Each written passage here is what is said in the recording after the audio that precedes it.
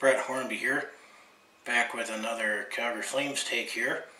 I've been a little late on getting into my take on the Calgary Flames and what they've done on Free Agent Frenzy between the Canada Day weekend. You can see my videos on my channel, all the activities I took part in with the Calgary Stampeders game, and I started a new segment, my Calgary Stampeders this month, and took in the fireworks show on July 1st in the evening. And so happy Canada Day, and if Americans are happen to watch this video, happy 4th of July, which as a recording tomorrow was Independence Day for American friends.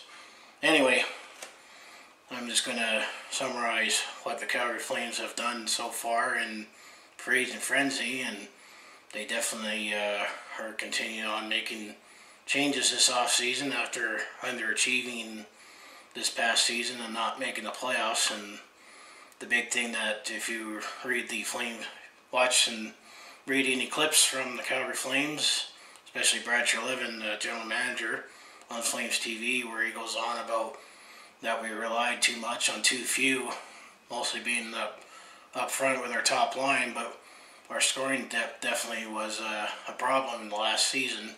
So definitely going to summarize all the players that we have signed, and including Big Fish, which we'll get to at the end here. But let's grab the notes here. We definitely picked up a few players here. I mean, the first player that we picked up, which if you read the local media and any rumor sites, I go to hockeybuzz.com just for partly entertainment, but some of it is some of the rumors are actually warranted and make sense, and not just stuff that you read in the National Enquirer at the grocery store. But the first guy that Calgary signed, like right at 10 o'clock on, which I'm in the Mountain Time Zone, which is 10 o'clock is when free agency starts on Canada Day, is Senator Derek Ryan.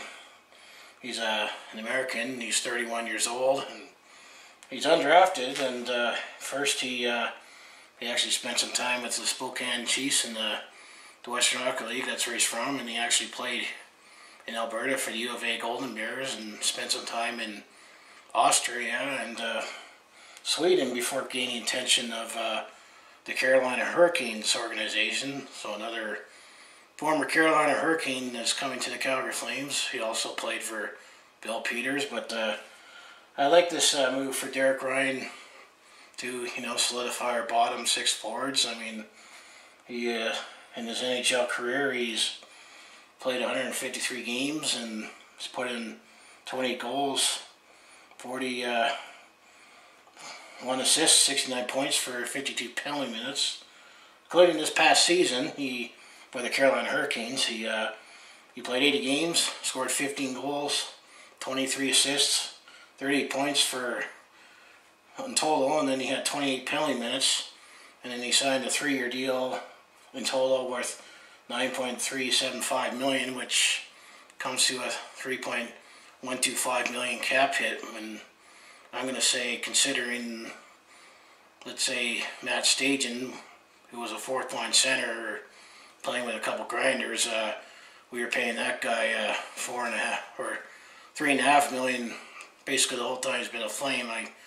I definitely say he's definitely an upgrade there, because I personally think all the unrestricted free agents that the Flames had, I think they're moving on from them as I go down this list, and I definitely feel they've been upgrading their bottom six forwards and definitely the wings. And as I mentioned, Derek Ryan's a center, but he's also very versatile when playing on the wings, which if you watched any of the clips from Flames TV with Brad Treliving, he definitely stressed about we got centers that could play the wings, and he said it's much easier to have a center who could play the wings as opposed to a wing who could play center.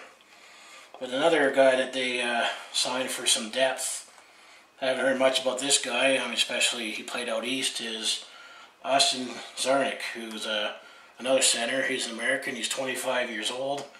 He played his college hockey in Miami, and he spent time in the Boston Bruins organization.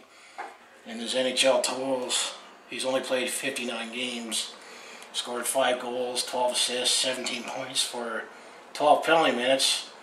But this guy definitely could provide some fourth line depth for the Flames, but I think he definitely will help the Stockton Heat, because last year with the Providence Bruins, who's their AHL team, he scored in 69 games, he scored 25 goals, 44 assists for 69 points and 24 penalty minutes. No playoffs, but he signed actually a 2-year deal worth $2.5 million or $1.25 million cap hit one way. So I definitely could say he's here for organizational depth.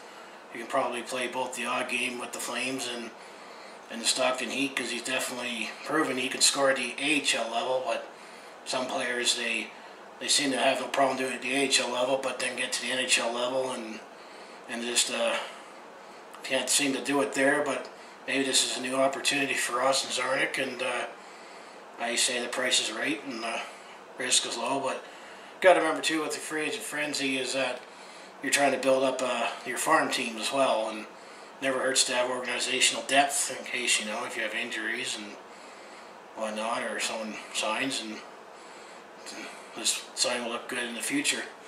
And then another guy who's already been with the organization, his name is Dalton Prout. He's a defenseman. He's 28. He's a Canadian. He was drafted in 2010, 154th overall by the Columbus Blue Jackets. And he also spent some time with the New Jersey Devils organization. And actually we acquired Dalton Prout in the Eddie Lack trade when it was clear that Eddie Lack wasn't working out for the Flames as their backup goalie, and with the tandem of David Rittich and John Gillies last year, Eddie Lack was very expendable, and felt that we needed a move, and we always can use some depth on defense, either both of the Flames or the Stockton Heat or the AHL farm team for the Flames. He didn't play any games for the Flames last season, but last year in the AHL he played 34 games. He had 2 goals, 7 assists, 9 points for 42 penalty minutes. And in his career in the NHL, he's actually played 242 games, only scored 6 goals, 30 assists, 36 points with 306 penalty minutes. So he's definitely a hard-nosed defenseman that no one wants to face, and as sometimes he's said, he's not brought here to score goals. He also has 2 playoff games with the Columbus Blue Jackets, with zeros across the board there. So I mean, he's definitely got some mileage on both the AHL and NHL. I feel that Dalton Prout will be just a spare defenseman, kind of like a Matt Barkowski was this past season and a couple seasons, if need be. If we either got to bring someone in to bring in some toughness for a divisional rival, or, you know, injuries, but I would say it never hurts to have any depth. And then the next 3 guys I'm going to go over, I think all these guys are primarily signed to bring the organizational depth in the Stockton Heat before we get to the big fish here. So the first guy that they signed, his name is Tyler Graovac. He's a forward who's a center who also can play the wings. He's 25 years old, Canadian. Originally he was drafted in 2011, 191st overall by the Minnesota Wild. All I can say with him is that he's played most recently 5 games in the Washington Capitals, so he won't have his name on the cup because he didn't play any games. He didn't play at all in the playoffs this past season. He just signed a 1-year deal. It's a 2-way contract with a $650,000 cap hit, or he'll make at least $350,000, which still say it's a pretty good living, even if you don't make it to the show. But it's just more organizational depth for the Stockton Heat. And another guy that we signed was Quine. He's also a forward, center, who can also play the wings, which that's definitely a theme that the Flames are looking after in free agency. He's a Canadian. He actually got drafted twice. Originally in 2011, he was drafted 81st or 85th overall by the Detroit Red Wings. But then sometimes if you don't play or sign with their organization after 2 years of getting drafted, you can be eligible to re-enter the draft 2 years later, and that's exactly what happened with him. And in 2013, he was drafted 166th overall, by the New York Islanders, and that's the NHL team he's most recently played for. He played 21 games with the New York Islanders. Once again, this is a two-way contract, only 1 year, $700,000 cap hit for a salary, AHL salary of $400,000. I personally think he's just going to be here for organizational depth for the Stockton Heat, because Calgary's definitely brought in some forwards here right now, as well with all the forwards that we have already signed. He's definitely here for competition and for organizational depth. And then the last forward we signed was a right winger named Buddy Robinson. He's an American. He was undrafted, just like Derek Ryan and Austin Czarnik. But he spent the last 3 seasons with the Ottawa Senators organization, and he only played a handful of games, and I think I saw he scored a goal and picked up a couple assists, but this is just over a couple seasons with the Ottawa Senators organization. But he spent more time in Binghamton, their AHL team, and he signed actually a 2-year, two-way contract. The total contract is $1.4 million, or with a cap hit of $700,000. He'll most likely make $675,000 with his AHL contract. All these numbers that I'm getting is from the Cap Friendly website, which is pretty much the go-to site for everybody, sports writers, hockey fans alike, who want to find out how the contracts work out for certain players and teams and vice versa. Hey, let's get to the big fish that the Calgary Flames signed, and I'm actually pleasantly surprised that they went after a big fish here. They weren't in the John Tavares sweepstakes, who was the biggest fish in the NHL free agency, and I'll be a little sarcastic here in case you haven't heard, he signed with the Toronto Maple Leafs after all, 7-year for $77 million for $11 million a year. But after day one of the free agency, apparently the Flames were on with this guy, and the other guy that they were on with was James Van Riemsdyk, but he ultimately decided to go back to Philadelphia, and if I'm not mistaken, he signed a 5-year deal worth $35 million or $7 million a season. But the one guy that they picked up, and actually I'm cautiously excited about this move, is James Neal, the right winger. He'll be 31 at camp this year. He's a Canadian. Originally he was drafted in 2005, 33rd overall by the Dallas Stars. He's definitely a proven scorer. Every season has been in the NHL. He's scored at least 20 goals, which is definitely something that the Flames badly needed, because we were the 3rd or 4th lowest scoring team in the league, and you'd think after Sean Monahan and Johnny Gaudreau, and we pretty much tailed off, and if they're injured or not in the lineup, we definitely were called down during the stretch.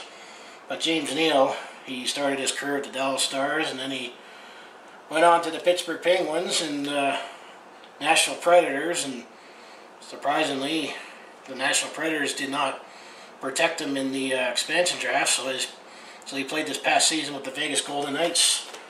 And another thing you could say about James Neal is that he definitely is going to provide a lot of experience, both in regular season and playoffs for the Flames, which definitely can come in handy for a lot of the young guys that we still have and recently acquired who haven't even been to the show. But over his NHL career, James Neal has played 703 games. He scored 263 goals, 232 assists for 499 points I got. So the next point he'll get will be 500, which would be with these guys. And he's also got 530 penalty minutes, so not only he provides some scoring punch, he can also provide some sandpaper, which definitely we gave up in the Dougie Hamilton trade when we traded away Michael Ferland. But imagine having James Neal and Matthew Tkachuk on the same team. That's very intriguing for Flames fans, but maybe not so for our opponents. And another key thing about James Neal is that he's staying right here in the Pacific Division, so maybe he'll have a thing against the Vegas Golden Knights for not keeping him. But I'll say, speaking of the Vegas Golden Knights, last year with the Vegas Golden Knights, he's played 71 games. He scored 25 goals, 19 assists for 44 points, and 24 penalty minutes. And then over his career, he's actually played in 100 playoff games exactly for 31 goals, 24 assists, 55 points, and 92 penalty minutes. And actually the last 2 years, he's been to the Stanley Cup Finals. Mind you, on the wrong end of the Stanley Cup Finals. But that definitely is going to provide some hunger for him to maybe finally get over to the top, and definitely provide some experience to the young guys on how tough it is to get to the Stanley Cup Finals. Actually, the Flames currently do have 2 guys on the team that do have a playoff ring. Michael Frolik, who actually won the Stanley Cup with the Chicago Blackhawks in 2013. Well, actually, no, 2010, I believe. And Troy Brouwer won the Stanley Cup with the Chicago Blackhawks in 2013. Yeah, I think Frolik won the cup in the earlier. But both of those guys do have cup rings with the Chicago Blackhawks in those years. But in the playoffs, getting back with James Neal here, in the 20 games that he played in, he scored 6 goals, 5 assists for 11 points, and 12 penalty minutes. So the only thing I'm cautiously excited about James Neal is the fact that we signed him for 5 years in total for $28.75 million for a cap hit of $5.75 million, which that's the nature of the beast in free agency. But I think maybe that's the market right now, because there are reports that apparently the Vegas Golden Knights were offering 5-5 as in 5-year deal for $5 million a year. So the Flames paid a little more, and apparently there was a lot of other teams that were kicking tires on him, and yeah, definitely will fit a need here. I can maybe even see him going up on the front line with, Sean Monahan and Johnny Gaudreau. I mean, I put Elias Lindholm there after the Dougie Hamilton trade, but there was some speculation or somewhere on the street that the Flames were kicking tires, or was just speculation on the, they were going after him. But the fact that we actually got him, I mean, it looks good right now in the short term, and I would say if the Flames can, not only make the playoffs, I'm thinking with all the signings we've made, this team better be making the playoffs with building up our depth forward. And I still think we are pretty solid in defense, and if Mike Smith can still play strong in net, depending on what they decide to do with backup, but at worst we have a couple of younger backups who have got some NHL experience. I mean, Bill Peters definitely has lots of options at his disposal for him and his coaching staff. So yeah, I'm cautiously excited about James Neal. I mean, this could be a contract that we might look at towards the end, depending on how the Flames did the next 5 seasons. It's going to look pretty expensive when he gets to 35, 36 years old. But right now it's looking good. And after day 1 of free agency, he was the biggest fish that was still left on July 2nd. The other awards that James Neal had was he went to the Young Stars game in 2009 and been to 3 All-Star games in 2012, 2016, and 2018. And he was named an NHL All-Star in 2011 and 12. I think that was the year that he had 40 goals. So who knows, maybe we can get 30 goals out of James Neal for the Flames. So anyway, the last thing we'll close it up with, going back to cap friendly, is that the Flames do have $66.6 million spent at the cap right now, which equates to $12.9 million in cap space, which is looking good right now in terms of contracts. I mean, they got 18 out of 23 known contracts to fill up the roster. And in the organization, they have 35 out of 50 contracts, and then they put a reserve that Calgary has 55 out of 90.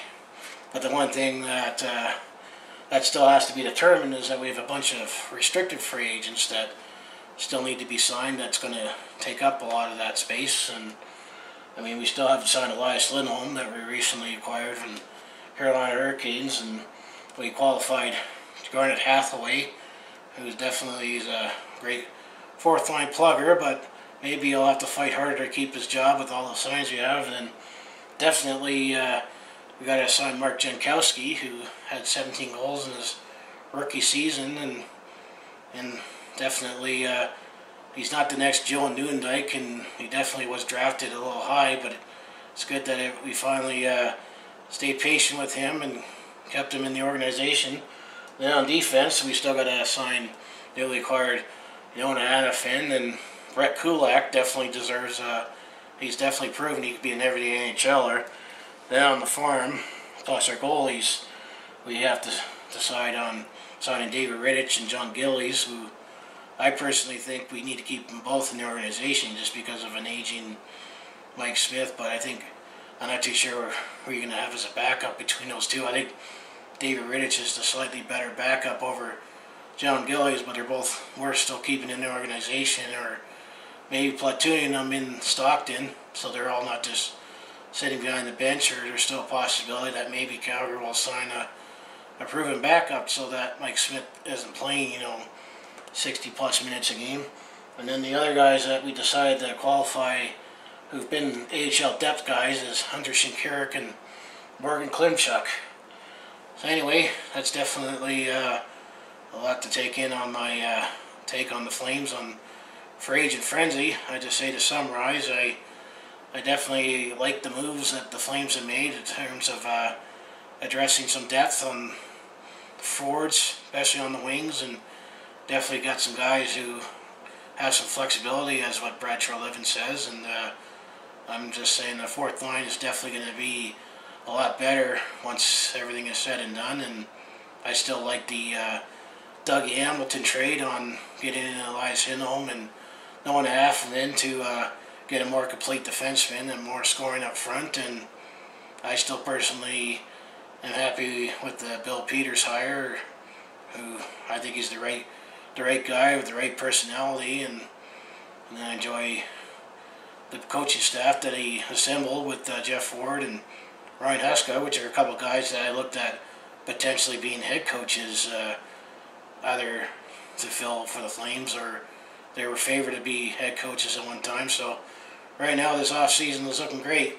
So anyway, if you enjoy everything I put on my sports takes, hit like and subscribe, especially this and all my other videos I post with my travels or activities I take in. And if the Flames do anything else major in the off season, I'll jump in front of the camera, and also stay tuned for my Calgary Stampeders this month takes. At the end of the month, I'll talk to Stampeders, and obviously I'll talk Roughnecks and Hitmen if I find something that's worth jumping the camera for. Anyway, I'll see you at the next video.